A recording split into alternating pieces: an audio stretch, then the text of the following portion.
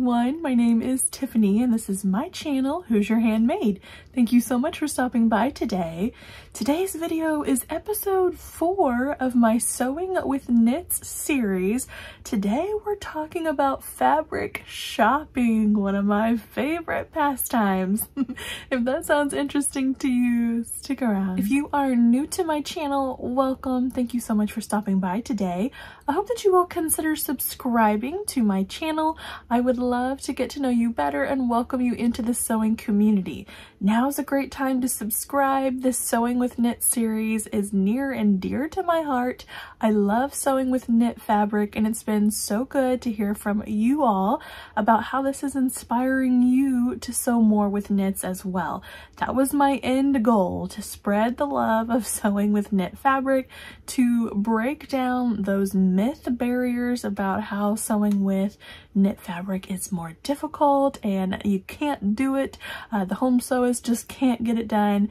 Those are not true, and I have spent 3 episodes thus far talking about sewing with knit fabric, so I'll link all those down below. If you haven't caught any of those, it would be good to go back and catch up on those. They're chock full of information, everything that I have gleaned over the 2.5 years that I've been sewing with knits. I know that might not seem like a lot, but you guys, I have sewn the majority of the time with knit fabric. I'm actually trying to get better at woven fabric. So I love sewing with knit fabric. I sew it for myself. I'm wearing a garment right now with knit fabric.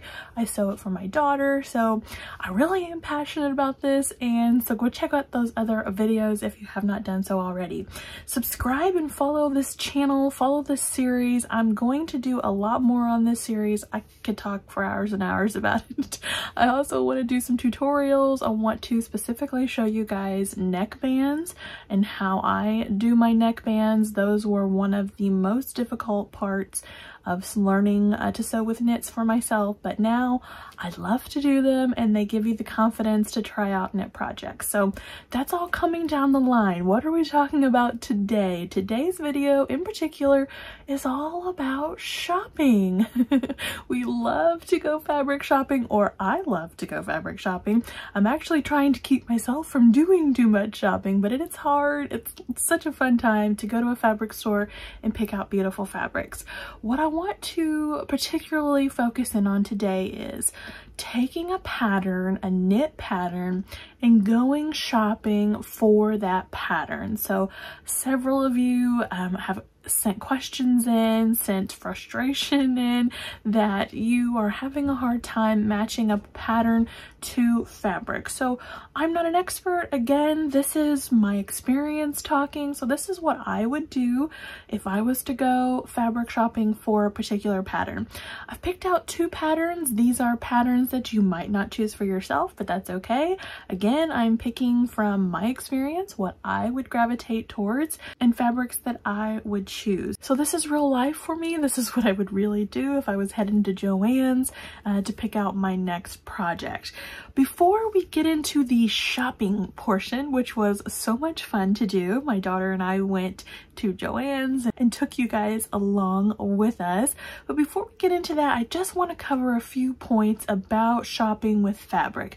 Now, I am going to talk mostly about in-store fabric shopping today, specifically places like Joann Fabrics, Hobby Lobby. Also, more specialty shops are out there like the University of Sewing that I love to go to in Bloomington. They have a lot of beautiful fabric. So I love to shop in store, but maybe you don't have the opportunity to go to a Joann's or a Hobby Lobby or your own specialty store, and that's okay. We're going to talk about a few online resources as well that I have personally used and loved and are a-okay in recommending to you guys in your knit journey. First, let's look at some tips for fabric shopping. And this could go for woven fabric, any kind of fabric. These tips you could use in your sewing journey. So let's check out what my tips are. When you're fabric shopping, it can be a daunting task. It can seem like there are so many different kinds of fabrics out there.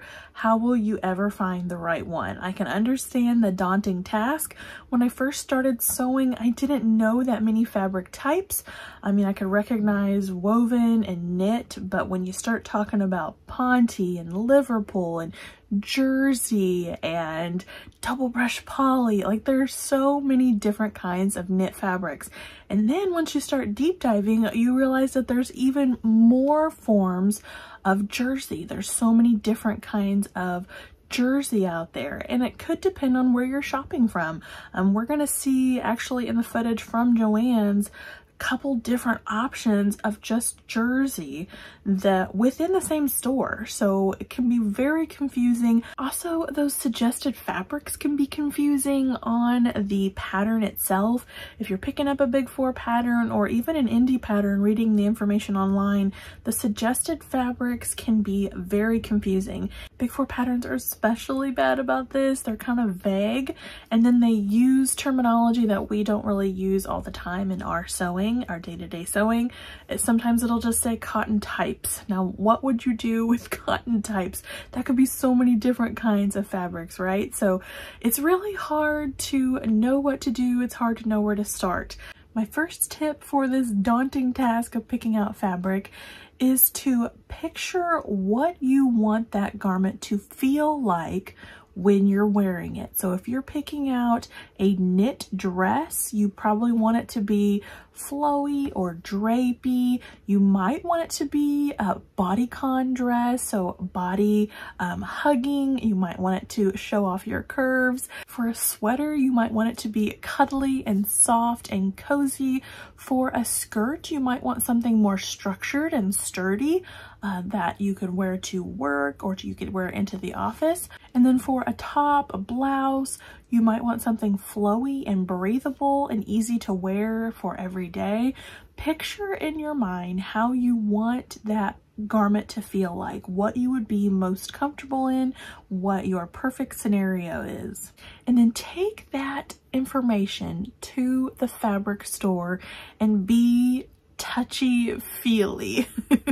Get up close and personal with that fabric, touch that fabric, let it drape, unfold a couple yards off of the bolt if you need to see the drape of it and the way it's going to flow. Imagine it in a skirt, or imagine it as a blouse hanging, you know, from your shoulders down. Imagine it as a long dress, whatever you want it to be. Is it flowing? Does it feel like you want it to feel? You're gonna see in the footage of my daughter and I and Joann's, I am hands-on. My hands are everywhere on that fabric, feeling it, stretching it, moving it between my hands. Sometimes I'll move my hand behind the fabric to see how see-through it is, because I don't want to be dealing with any kind of see-through fabric. So I really, really encourage you to get hands-on with your fabric. Now, if you're an online shopper, you're saying, you know, that's just not for me. How am I going to get my hands on this fabric? I mentioned in a previous episode of this series to order fabric swatches. That is one of my biggest recommendations for you if you are an exclusive online shopper. Get a hold of that fabric store, see if they will do swatches for you. Most of them will. You might have to contact them, give them a call, send them an email, ask for the swatches, because you learn so much by just seeing the fabric and feeling the fabric. You can order it online, you can buy yardage after yardage, and you can play the lottery, gamble with that kind of fabric. And that's okay to do if you want to buy those and kind of try out different kinds of fabrics. You can put it into your stash, you can make wearable muslins of it. But coming from a person who has done some of that, your stash will grow with those fabrics, and you might not be drawn to actually use them because you don't like the way it actually feels. So if you're an online shopper, go after those swatches. But if you have access to a store, and let me just say right here, if you are not a super fan of Joann's and Hobby Lobby, that's okay. You do not have to buy any of the fabric that you go there and experience. I would still suggest going to those stores and becoming comfortable with the different kinds of fabrics. Now, jersey you buy from an online shop that you saw in Joann's, might not be the same. Their fabric content might not be the same, but you could get used to jersey. You can kind of see what jersey looks like.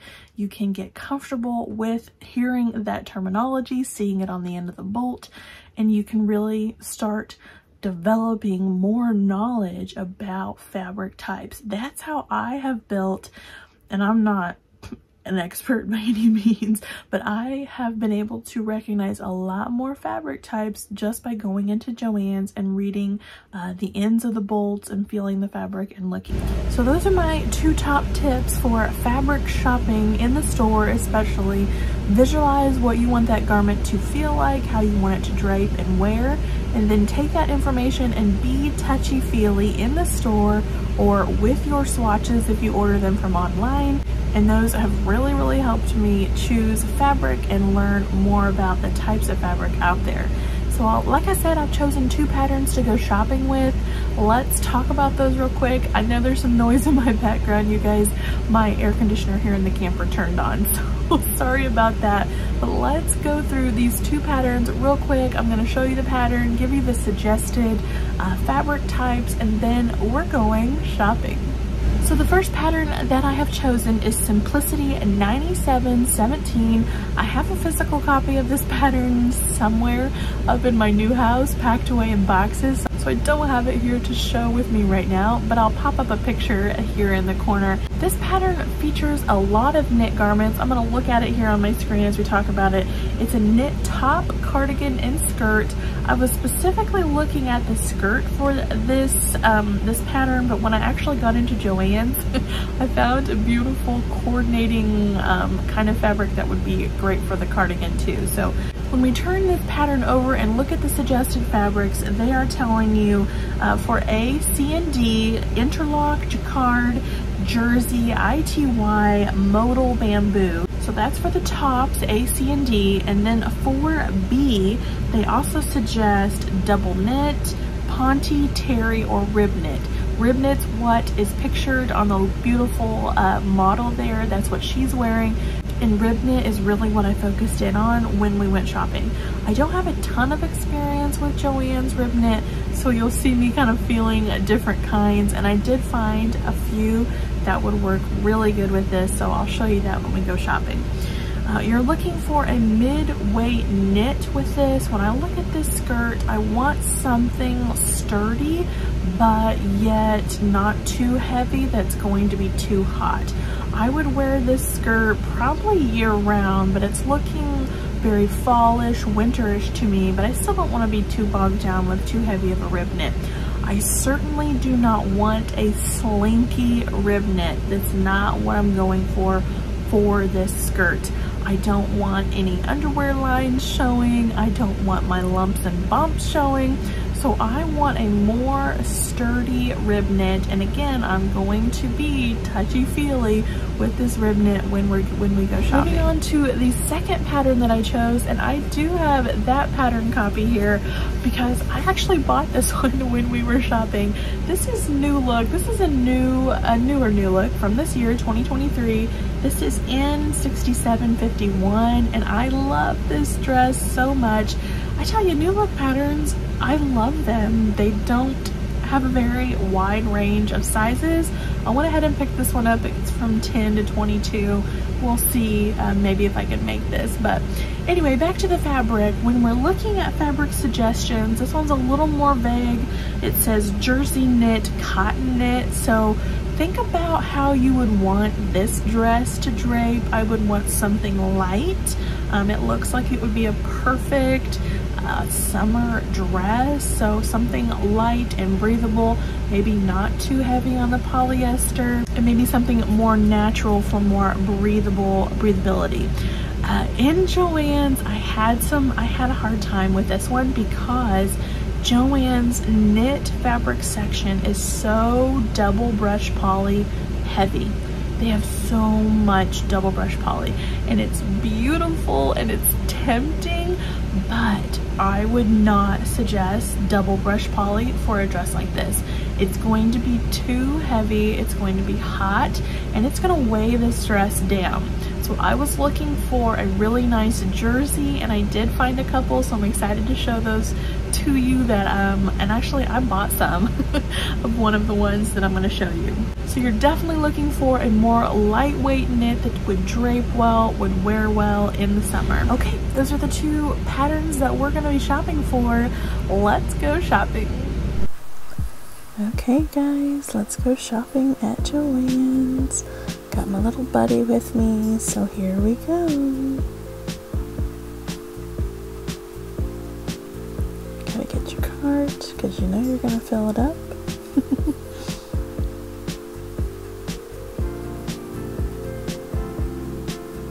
The first thing that I would do is head to the pattern counter. I'm looking for my Simplicity pattern now.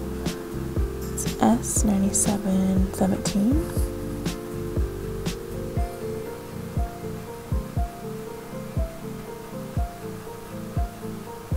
There it is. So I'm gonna find that pattern now in the pattern drawers. I have this pattern at home, so I picked one out just to show you guys. I didn't actually purchase that one that day. They weren't on sale. This is their new look wall, and I found the dress down there at the bottom. I did purchase this one. It's a beautiful pattern. Okay, we're ready to shop for fabric. This isn't my normal Joann's. This was one up in Indy. It has a lot of fabric actually, lots of rows. So here I'm just kind of searching for the knit fabrics.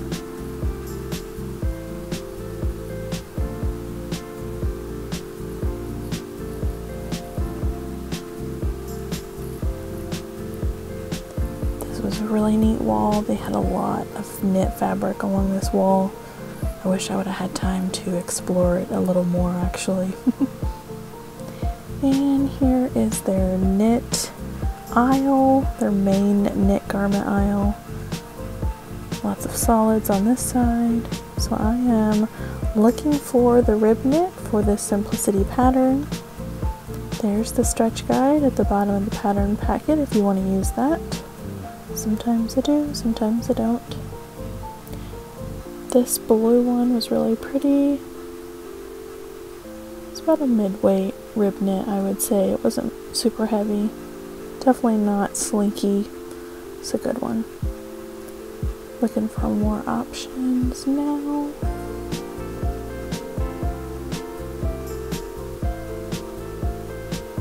Find this one, but I really don't like that color, especially for a bottom garment piece. So many pretty knits, prints.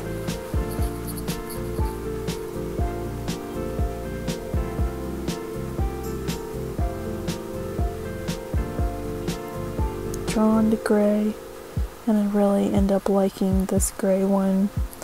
It's the one that I end up choosing actually.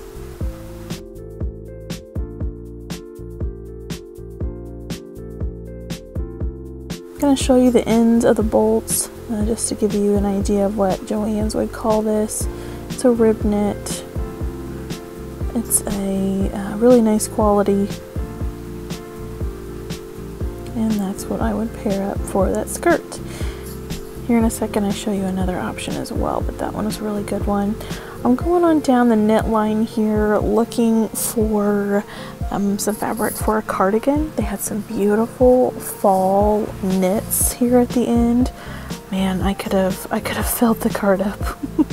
There were so many beautiful options. That's a really pretty rib knit there that I'm showing right now. It's got some rayon in it, so it was really kind of drapey and pretty. This was another really pretty one. It had a little more texture to it, like it felt almost painted. It's really pretty. Rayon in it as well.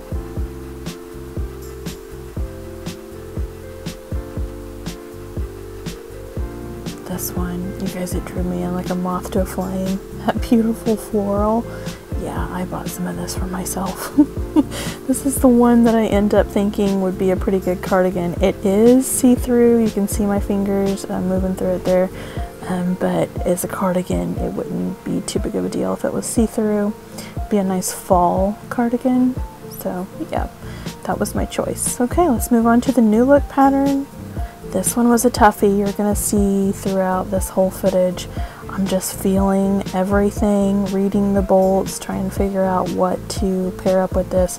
This says jersey brushed for softness. Be not misled, my friends. This is double brush poly. Joann's is trying to get sneaky. It's definitely double brush poly. Actually, like most of this is. It's kind of disappointing. I'm not a super fan of the double brush poly. And it certainly was not what I was looking for this new look dress. But I have to pet it anyway. Double brush poly, beautiful. Leave it there. Moving on. Here's my little helper. She was in charge of the notebook. Taking it apart is more accurate. Again, just looking through all these beautiful knits. This one was a viable option, but here in a second I'll show you why I did not choose this one. It is an actual jersey.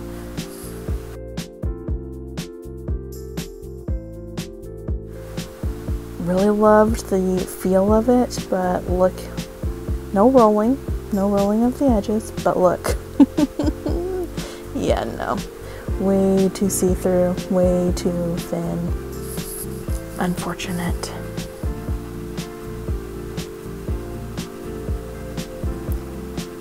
Just moving on down the line, feeling all the double brush poly. It's all double brush poly, you guys.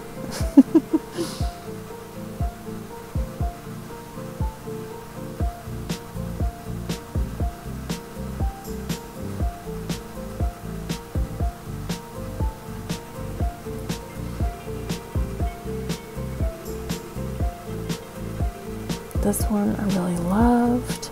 Again, we're gonna see it in just a second. It's gonna say jersey brushed for softness, double brush poly. If you read the fine print on the label, it will say DBP. It's double brush poly. Being tricky, not gonna work. I'm gonna find two at the end here that are the options that I'm gonna choose, and then I'm gonna find another one on another aisle. So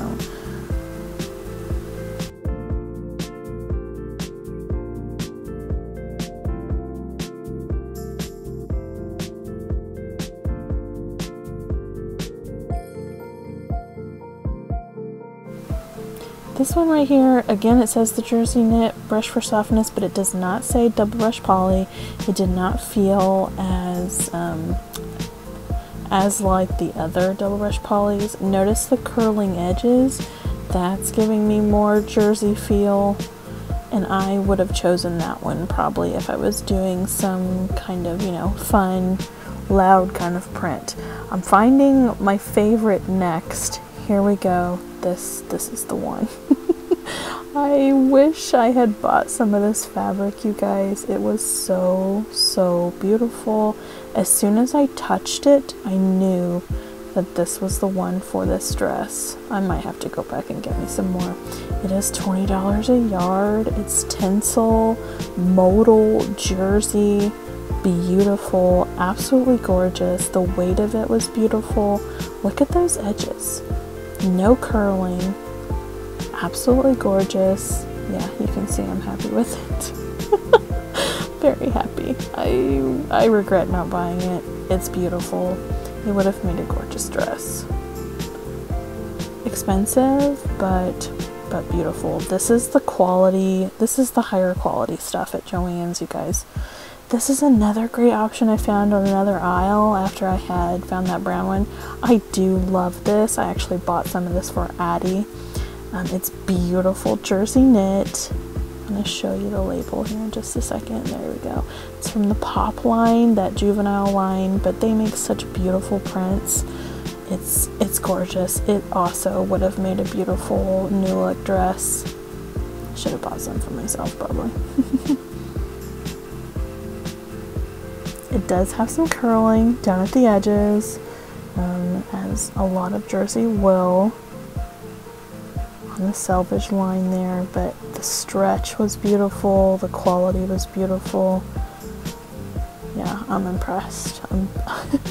Can't stop touching it. It's really great.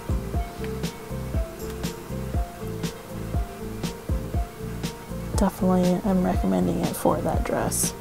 And a little hand stealing my pattern. And then here's that last rib knit that I found in the athleisure section. It's also pretty expensive. It's $20 a yard before sales, but it was nice. Like, it was really good feeling rib knit. And here's my cart. Here's what I picked out for this Joann's shopping trip and my little cutie. So that was my shopping trip. I hope you all enjoyed that and got something out of it. Again, that's just my process. That's how I would be doing my fabric shopping and pairing it up with fabrics. Be touchy-feely. Don't be afraid to get out there and experience that fabric for yourself. So let's talk about some online shops that I would suggest if you don't have access to an in-store experience. I have 3 that I want to highlight to you really quick. The first one is Fabric Mart Fabrics. They are an excellent online shop. They have so many different kinds of fabrics. I have had a great experience with their knit fabrics in particular. They also do some really good deals. Their fabric is very reasonably priced. Sign up for their emails. I will link all of these shops down below. Sign up for their emails. If you have a need for some knit fabric, they will do lots of discounts off, as well as really great prices on shipping.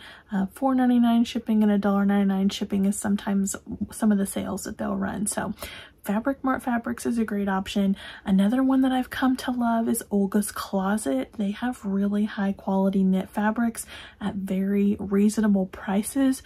She will have a huge clearance section almost year round. She has a lot of things in the clearance section.